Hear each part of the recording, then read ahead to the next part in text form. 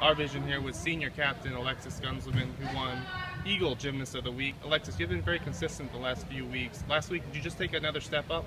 I really went in and I just thought about all the things that I've been working on in practice, like hitting handstands and straining my legs, and even small things that I knew I could improve on just to gain those little tenths. So I guess really I just continue to clean up my routines. How does it feel to be honored with that award? It's really surprising to me. I never thought that I would actually be able to score that high, but it goes to show that being dedicated in the gym and working hard even on off days pays off in competition. It gives you the confidence to do well, as no matter where you are, you can progress in the sport. And then as a team, the team has faced some injuries in recent weeks, but you still came back and you had 2 wins at George Washington.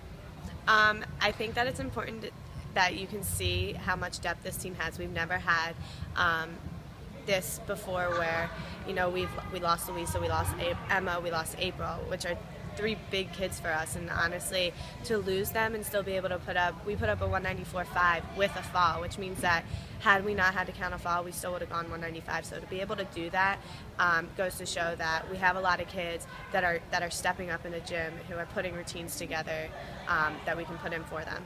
So you feel like the confidence on this team is higher going into this week? I do. I think that it's important to see that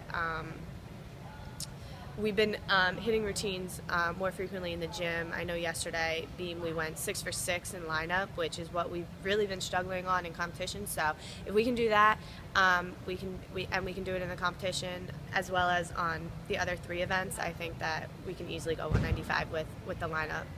Thanks, Alexis. You're welcome. Thank you.